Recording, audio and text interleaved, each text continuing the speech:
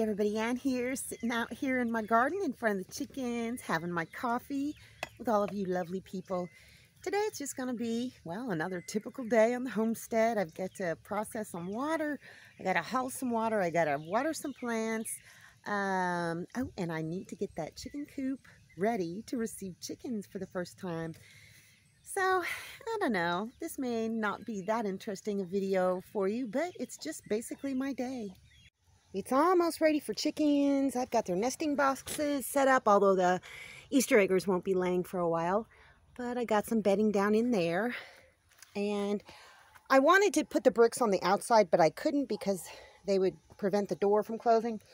I can't get that tray in, and I really just don't think I need the tray on the bottom.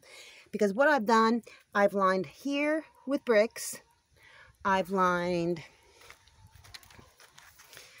underneath here with bricks all the way around. I've lined that with bricks too from the outside, and I've lined this with bricks. Now when I get those pavers, it'll be much better because the whole thing will be up on top of concrete. So I'm not going to line this outside thing because really all I'm concerned about is that the chickens are safe at night. After I close the door, I don't want anything digging in underneath. So there is a spot there I could put a brick, and I think on the other side as well. But for now, I've just got this on top. This stuff, I don't know if it's going to make it really super hot, but I can use it for shade at this time of the day on top. And then I can use it over here for shade, you know, on this side when the sun starts beating down on it this way, so that they will always have shade. So that's going to definitely still come in handy. So all I need to do now is get some food and water in there. And they're in. Look at how big they're getting. Oh yes. See, that roof is putting a little bit of shade there. Yep, Rocky, I think this is going to be your flock. I made them a little treat with some tuna, some chicken, some cornmeal. They got a little grit there. They got their water there. So these are just such pretty chickens. They really are. Look at their green legs. Wow. So cool. Aw, Rocky, you want in there? I can arrange that.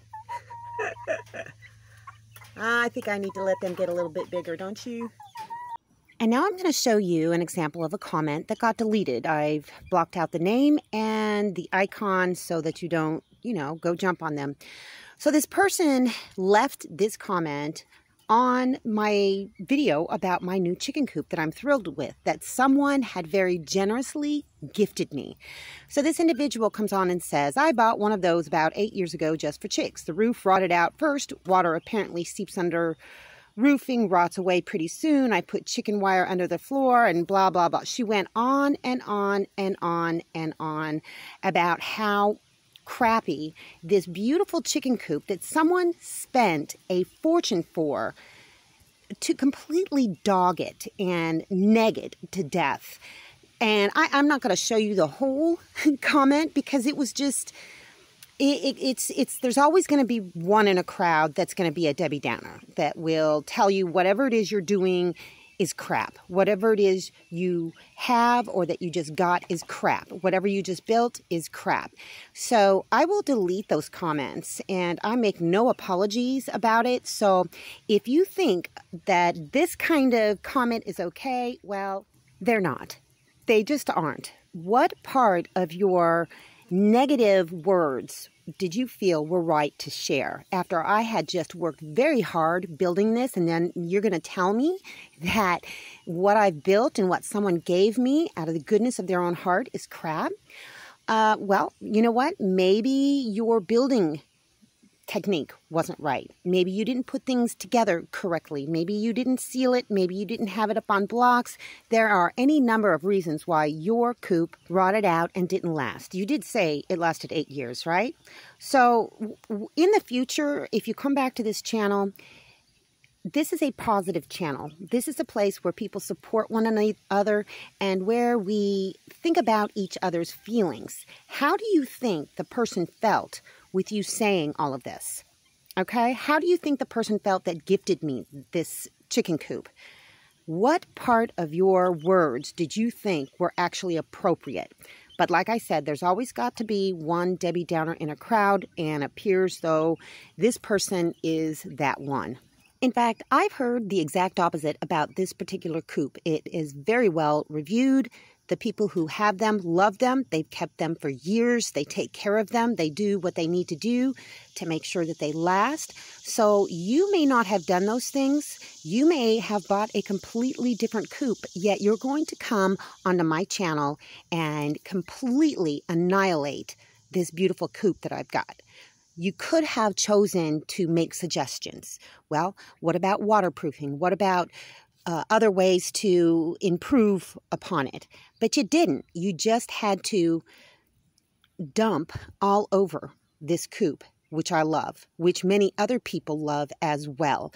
Because you had a bad experience with a coop doesn't mean that you are right to say that all coops like this are crap. So don't do it again. I'm not going to tell you again. You know, you may feel you want to unsubscribe. That's fine with me, because I don't want this kind of comment on this channel, especially when you're commenting on somebody or something that somebody has given me as a gift.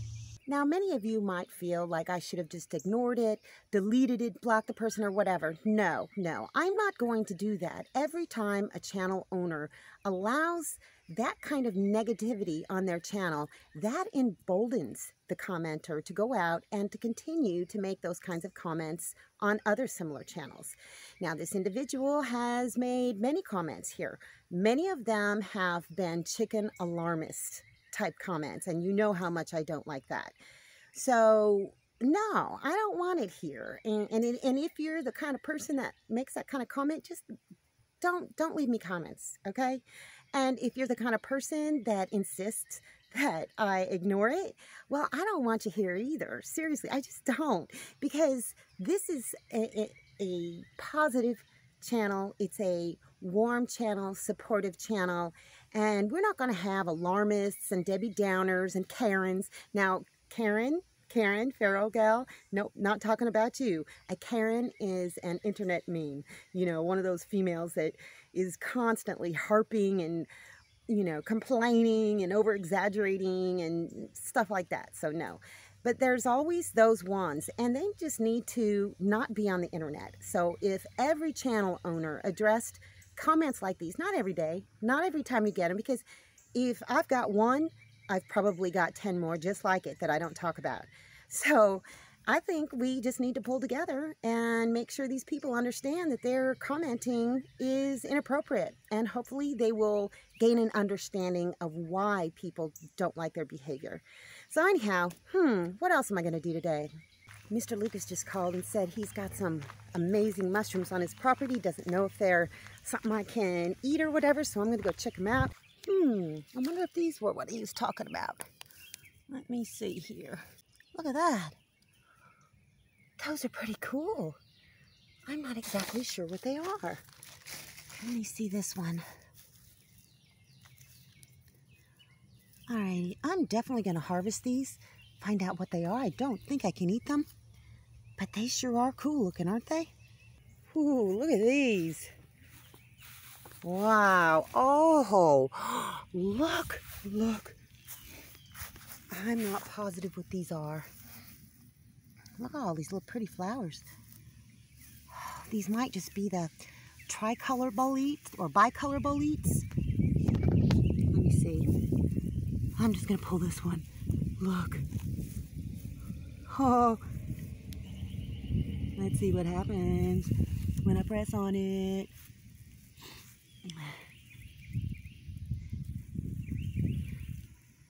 Turns brownish? Huh. Those are pretty gorgeous.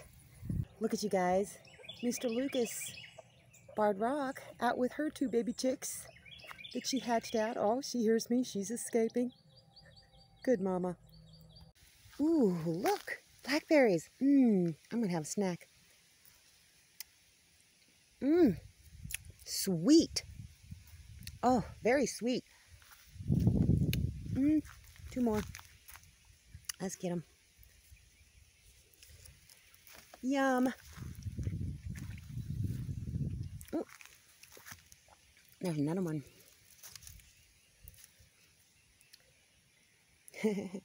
Pretty yummy. This is where the chanterelle patch starts. See, there's a few down there. They're past their prime. I did pick this one. Maybe I'll find more. There's a bunch. Yeah, I think I'm gonna pick these. Wow, I've already got this many. And I just found this patch. Look at all of these chanterelles. This is a nice sized one. Definitely gonna get it. Oh yes. I know what's for dinner tonight. This patch is expanding. I mean, it's going all the way down, way past there.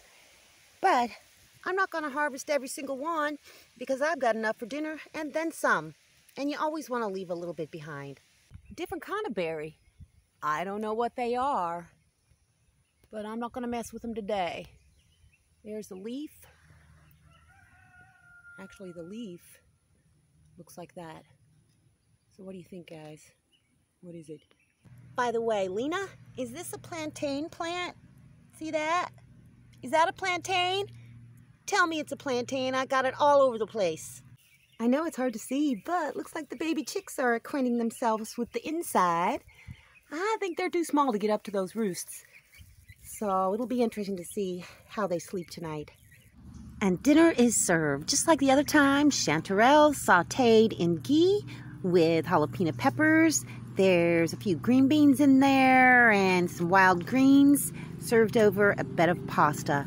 Delicious. That's all I got for you guys today. See you in the next video.